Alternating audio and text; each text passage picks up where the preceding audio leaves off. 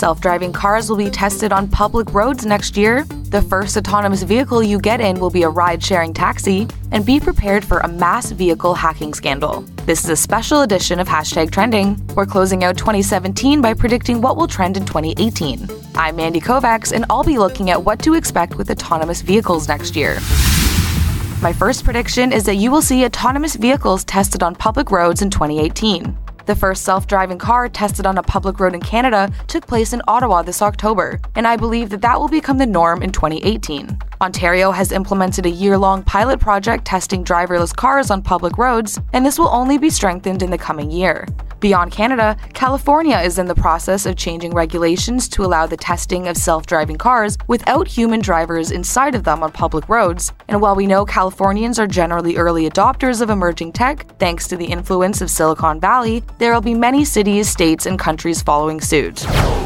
My second prediction is that the first autonomous vehicles won't be available for purchase to consumers this year. Instead, self-driving vehicles will be introduced into the ride-sharing market first. Essentially, you won't own one in 2018, but that next Uber you order could come without a driver. Uber has actually been testing autonomous vehicles in Toronto this year and recently committed to purchasing thousands of them from Volvo to form its own self-driving fleet that it hopes will be operational by the end of 2018 or 2019. Ford has also come out saying that it plans on creating a fully autonomous fleet of cars for ride-sharing purposes as well, although that likely won't happen until 2021.